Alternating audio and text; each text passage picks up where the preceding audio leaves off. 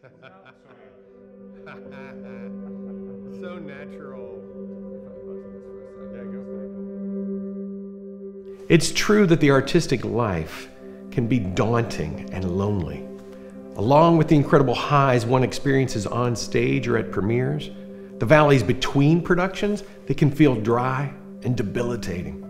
Bad reviews, financial frustration can lead to discouragement and depression.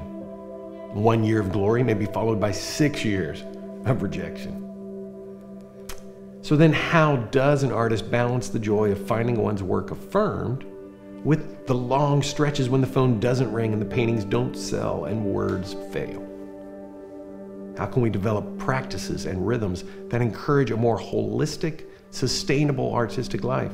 One that nurtures both our spirits and our minds, bodies, and souls.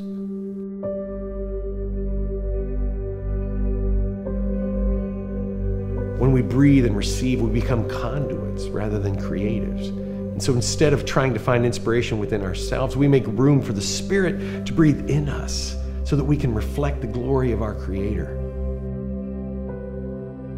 We attune our spiritual antenna to receive what God, the Spirit, the Muse, wants to say to us and through us.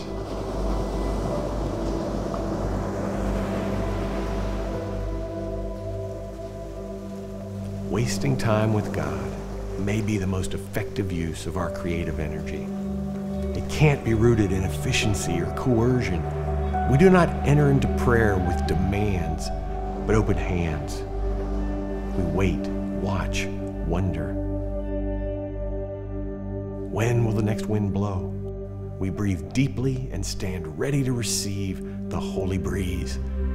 Not to capture it, but to hold our head up and know that we are loved.